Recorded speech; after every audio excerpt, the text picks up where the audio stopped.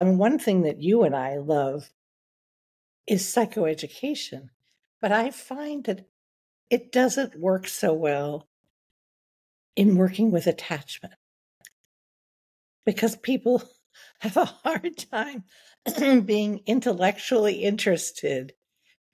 Attachment is such an emotional subject that it's very, very, very hard to have a psychoeducational framework, which is why I think it's great that you focus on building the structures internally. Mm-hmm.